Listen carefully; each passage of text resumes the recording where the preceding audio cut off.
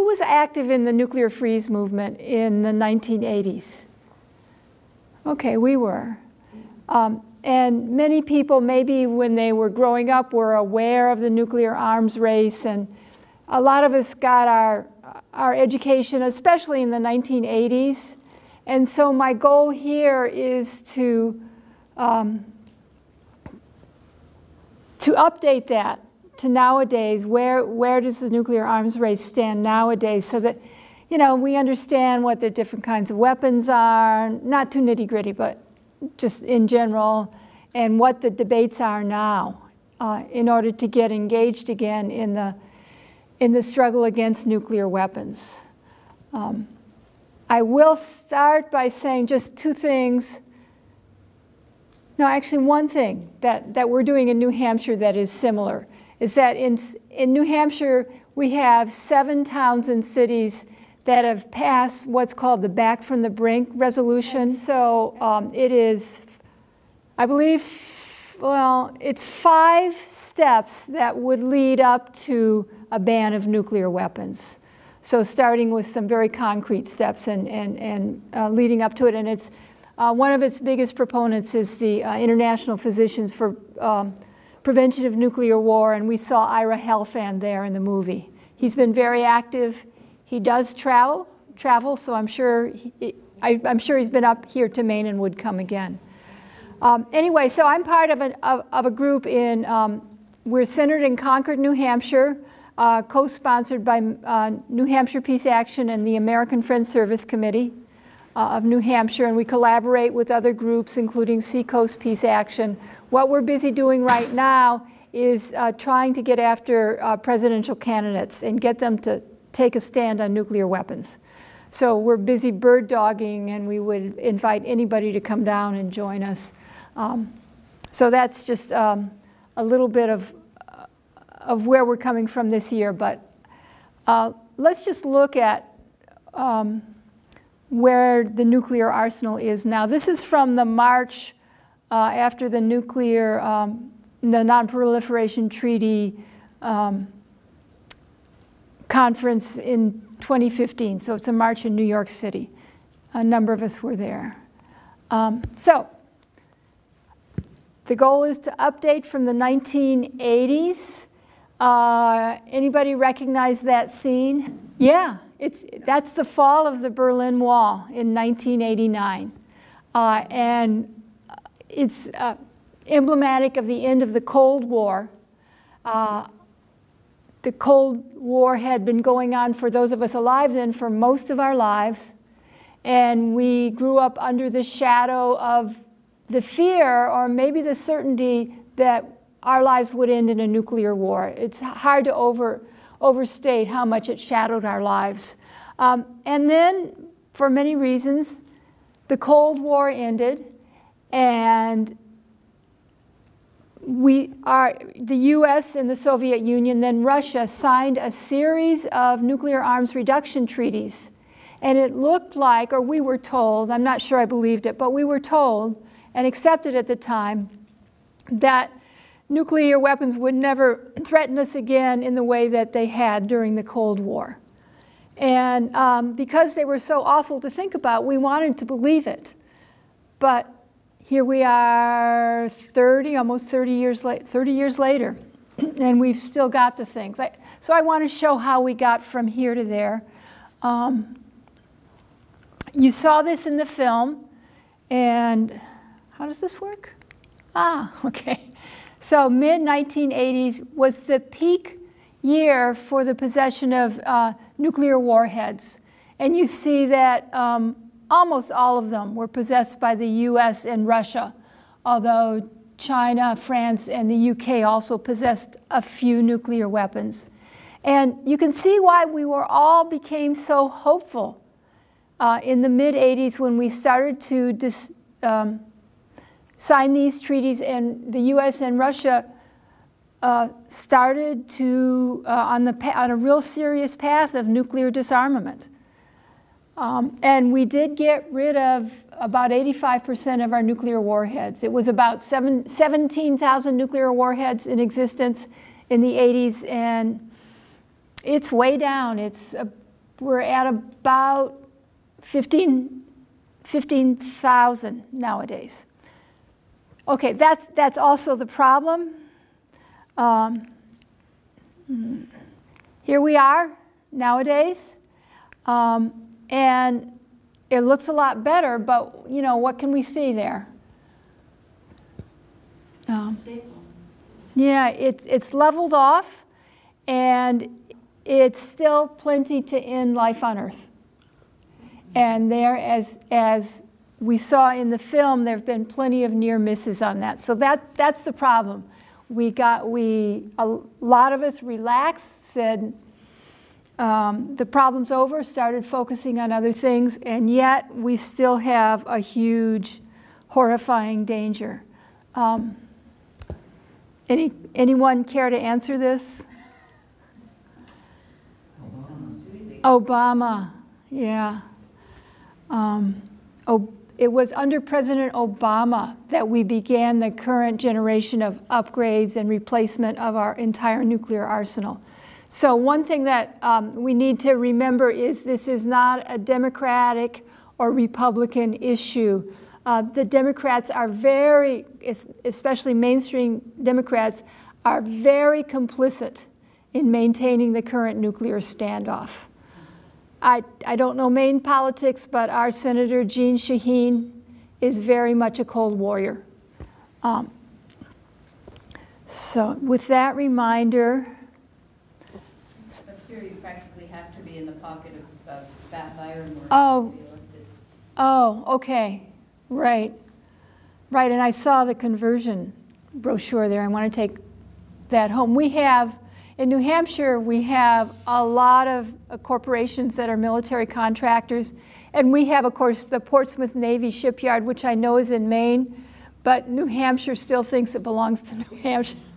But anyway, there are a whole lot of New Hampshire people who work there.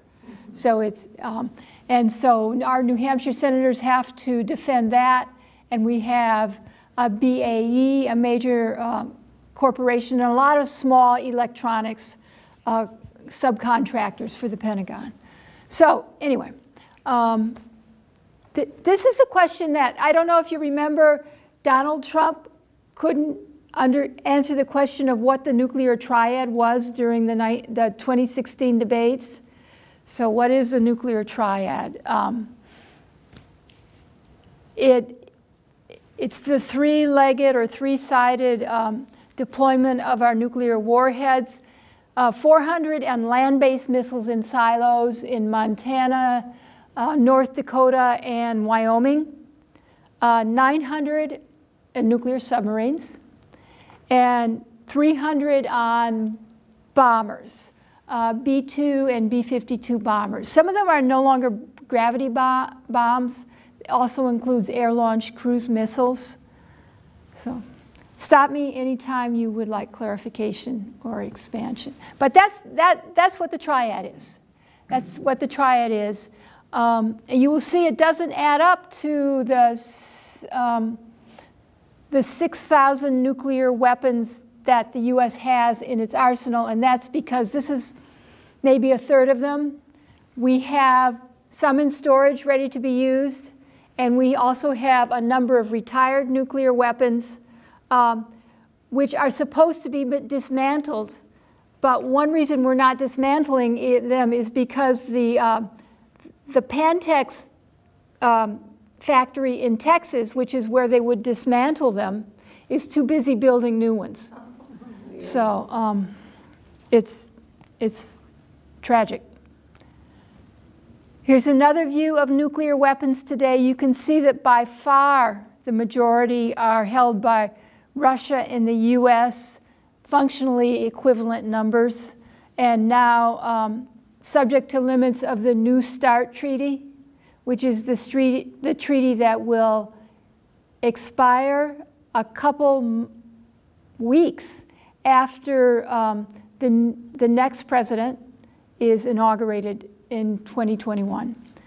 So we can see that it's the US and Russia that present by far the greatest danger.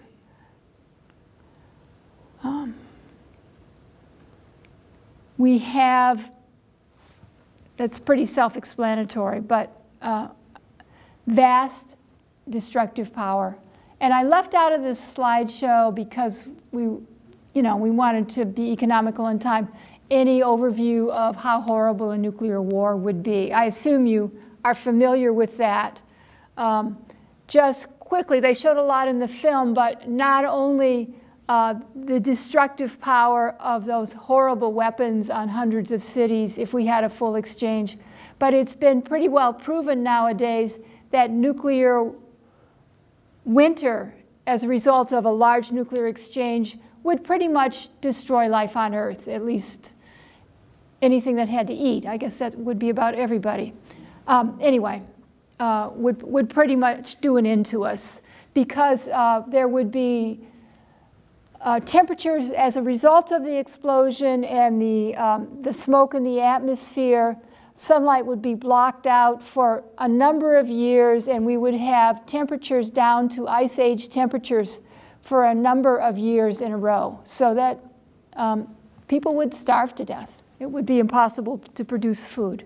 So that's nuclear winter, and we're learning more and more about that. Still a danger, in addition to everything that we saw in that film. One thing you'll hear about if you start to get into this issue is the phrase nuclear modernization. What does that mean? Nuclear modernization means that the Pentagon is replacing every leg of that triad. We are building an entire new generation of submarines. We are building of nuclear submarines. We are building an entire new generation of bombers. The new one is called the B-21. And we are designing an entire new generation of land-based missiles. So that's the delivery vehicles, and a big redesign of the warheads in addition. And that whole program is called nuclear modernization.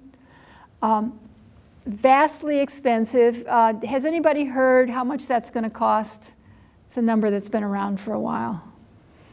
1.7 trillion? Yeah, the estimates are up to $1.7 trillion over 30 years that would cost.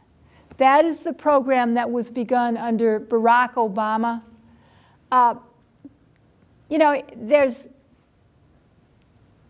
He was in some ways pressured into it, into allowing this modernization program to go forward, because he wanted the New START treaty to get through the Senate, and that was sort of the price of it. But there are also people in the Obama administration that are in love with nuclear modernization.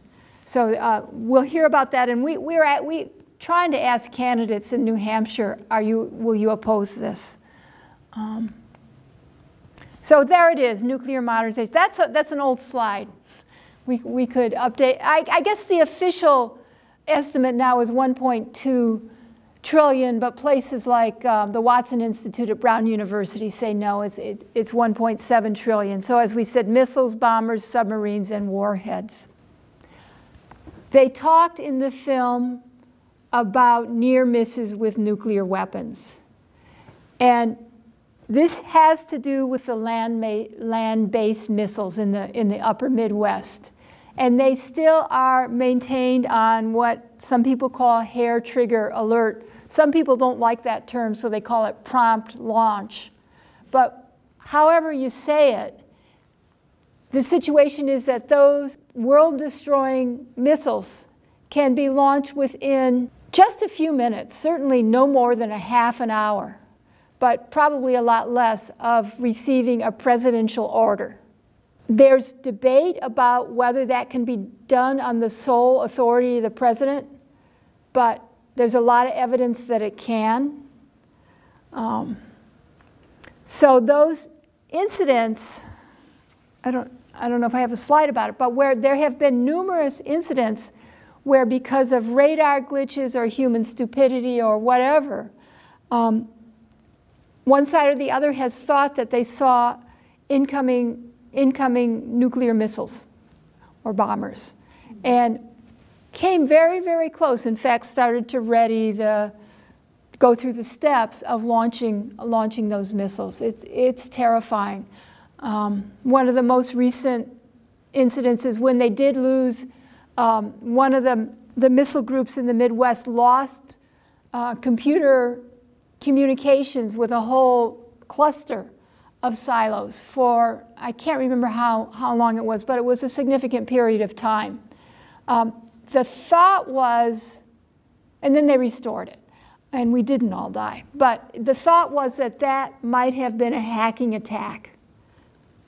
It was not, but that's certainly the fear that that's the sort of thing that can start to happen as the hackers get better and better. So that's why there is so much fright about hair trigger alert, and why some of the proposals short of nuclear, the ban treaty, have to do with doing away with hair trigger alert, or even with doing away with those land-based missiles entirely. And a number of retired generals are like that idea, including Mattis for a while. One thing that they didn't mention in the film was that the missile crews, the airmen and women that control those missile silos, have had a lot of problems with drugs and cheating and so on. Okay. Talked about that. There are big scandals about the preparation of the missile crews. There's certainly a fear of terrorism and nuclear missiles getting into the hands of terrorist groups. That's a funny, it feels funny to use that term terrorist for small groups of armed people in other countries, because our national policy is certainly nuclear terrorism. But, oh, wait, let me go back. Can anybody name the 9 nations now that have nuclear weapons? Let's see if we can go. We know the US and Russia. And France. And France. And Israel? Israel, yeah. It's all the 5 permanent members. The 5 permanent members. US, UK, France, Russia, China. Yeah, okay. Yeah, and those are the ones that are officially entitled to have nuclear weapons under the Non-Proliferation Treaty. Okay, and you said Israel, although it doesn't admit it. India. Pakistan. And North Korea. Okay. Okay. So those are the outlines of the current situation. And I just want to conclude this by talking a little bit this was true under Barack Obama, and it was true under George Bush and Clinton, these sorts of things. But what does Trump bring to it? And I think we all understand here that Trump didn't start this. But how has he worsened the situation? In 2018, the Trump administration issued its nuclear posture review, and 2 new things.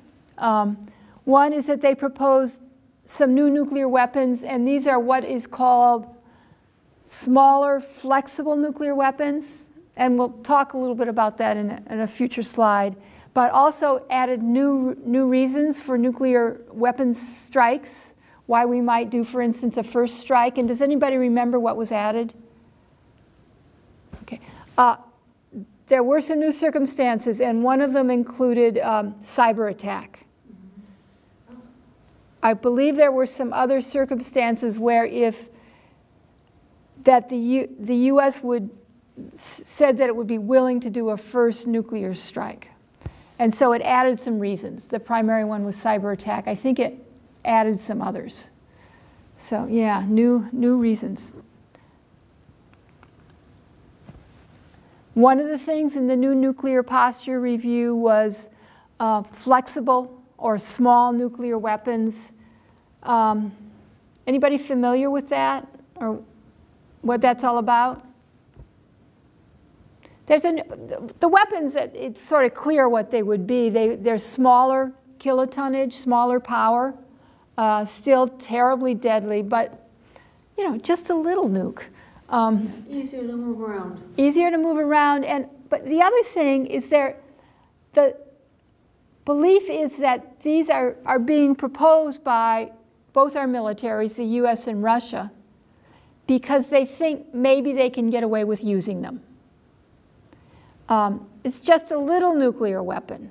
Maybe we would never dare, public opinion would never allow us to launch a huge exchange, and it would end the world, and even crazy people know that, or a lot of them do. But how about, 6 kilotons? How about a small nuclear weapon? And the theory is that it's called, there's a lot of crazy nuclear theories, but one of them is called escalate to de-escalate. And that means in a crisis in which conventional weapons are being used, if one side or the other, and both the US and Russia are toying with this, if one side ups the ante and uses some small nuclear weapons, maybe this is in parentheses, just kill a few 100,000 people, but they show that they're willing to use nuclear weapons, then the other side, but just a small one, we're not going to start a global war, then the other side might back off. And that's the justification. And the US says that the Russians started this, so we're just going to follow where they lead. But obviously, that's the justification, but what's the huge fear about that, in addition to the fact that it would be in itself a crime against humanity? What happens next? The bigger ones. Yeah, the bigger ones. We go to the big ones. Yeah. And, one question is, if you're Russia and you see a missile coming in, how on earth do you know how big it is when you see them coming in? And even after the impact in all the chaos, I think it would be pretty hard to say, oh, it was only a small nuclear weapon. Of course, escalation is going to be a real danger. But anyway, this is a topic very much talked about in nuclear armaments today. And I think I'm quite close to the end here. So one of the last things I want to talk about is that under Trump, but it started under George W. Bush in 2002, we've been canceling treaty after treaty after treaty. So the second George Bush canceled the anti-ballistic missile treaty, which was terrible. We pulled out of it in 2002. And a lot of people, and the Russians say that that is what led to their new round of escalation. And we know that we pulled out of the Iran treaty, the Intermediate Nuclear Forces Treaty. So these treaties are just falling like dominoes. The last major treaty in existence, the last one standing, is the New START Treaty, which was signed in 2010 by Obama and then the then president of Russia. It expires in 2021 if it is not renewed. The good news is it could be renewed. You don't have to get it through the Senate or the Duma or anything. It can be renewed for 5 years simply by agreement of the presidents of the two countries. I think in their first conversation when Trump became president, Putin, for all his flaws and dangers, asked Trump if he would be interested in, how about we renew this treaty, and Trump turned him down. And it looks like it's going to be really, really hard as the date approaches for this treaty to continue. But if this treaty falls, we will have no significant nuclear weapons control treaties between the US and Russia for the first time in 50 years, I believe. Certainly the first time since in the middle of the Cold War. So that's what is so frightening about what's happening now.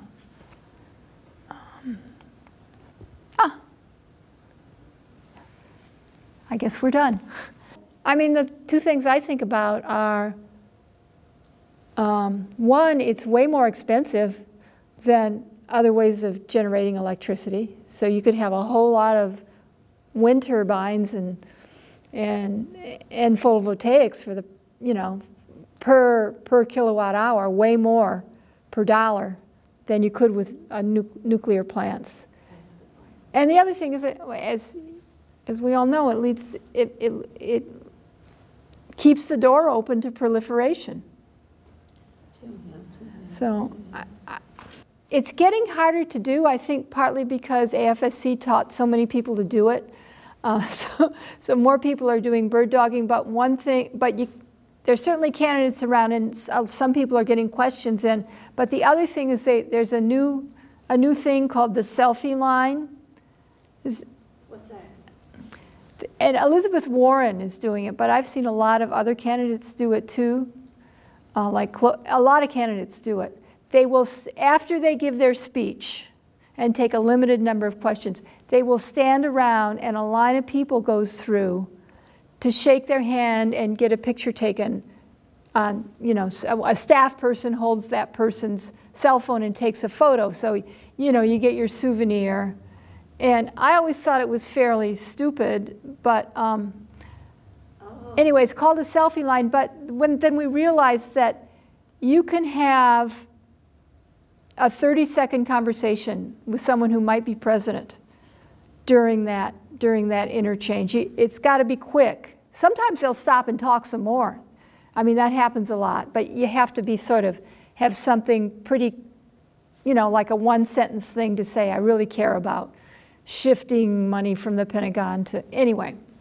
But you can talk to them in that line, and that's almost a guaranteed chance that they will listen to you. And if enough people do that, and we just go through as, you know, like Susie Citizen, I don't try to come across like an expert in a situation like that, they're going to start to think, you know, I think New Hampshire people, even if they're from Maine, I care about, you know, the voters care about this issue, and I better start having a policy and maybe bringing it up. If anybody wants to give me their email, we have, I can send you access to the calendar so you can see who's coming around. And a lot of people come to Portsmouth and Exeter and Rochester, what is it, an hour from here, hour and a half from here? Yeah, Portsmouth, yeah, so go down to Portsmouth and have dinner and, you know, talk to a candidate. No, I think it's really important to do. Would you also have some specific questions one would ask? Yeah, good question. I think that would be good. Yeah, I mean, think about it ahead of time. Yeah. Yeah. I mean, that would be very helpful because, you know, Yeah. for instance, you and your group may know exactly, you know, Yeah. things that a candidate might respond to, and because you want to also give the impression that you know something about the topic. So you're not just asking willy-nilly. Yeah. You're really looking at a serious response. Yeah, yeah. And there are different tactics for different times. Yeah. And certainly you want to try and get recognized from the floor. Yeah. And that could be a more, you know, that's somewhat more detailed question. Yeah. So what's your quick question for the renewal of the START treaty and those small, little, ugly nuclear weapons? The flexible, oh. What would you ask for either one of those? Well, would you renew the START treaty? You know the START treaty is going to expire in 2021. Will you renew it? Yeah. And are you opposed to the proposals for new flexible nuclear weapons? But